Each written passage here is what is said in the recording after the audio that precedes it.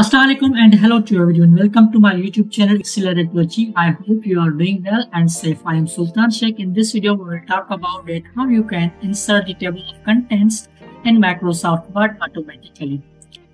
When we work on different documents such as thesis, research report, assignment, in which we have to insert the table of contents, most of the students insert the table of contents manually, which is time-taking and difficult.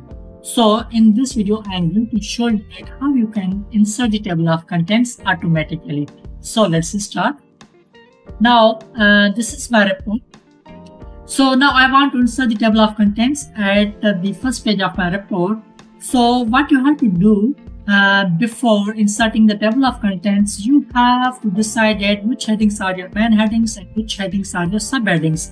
So for example, I know about my case, so I have to select or change the style of my headings and subheadings. For example, this is my main heading, so I have to go to the home, and in the style section I have to select the headings and subheadings from this. So for example, overview of LCA frameworks, my main headings I will select as heading 1. Likewise, my second main heading is the importance of LCI methods. This is heading 1. Again, Tracy 2.1 is my main heading, so I will select it as the heading 1. Now, overview is my subheading, so I will select its style as heading 2, not the heading 1, because I want to differentiate between the heading and subheading. So for all my subheadings, I will select style as heading 2, and for all my main headings, I will select as heading 1. So coming downward, this is my subheading again, so I will select it as a heading 2.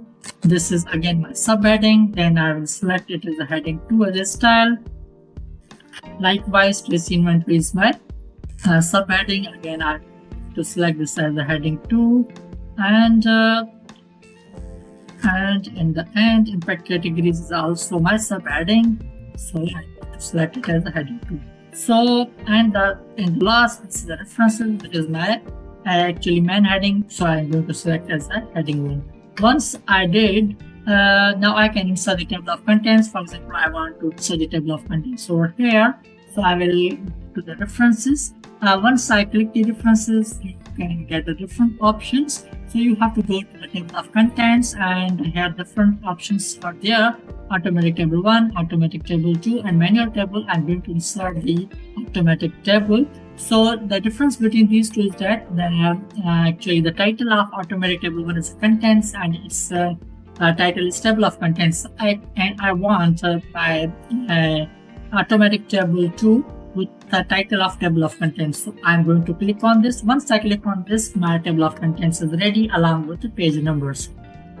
Now, one more thing I would like to tell you that, for example, you want to copy this material. For example, you have extra material, for example, but you want to copy this one, Control C, and again paste over here. Now, for example, you want to change its heading, and heading is, for example, importance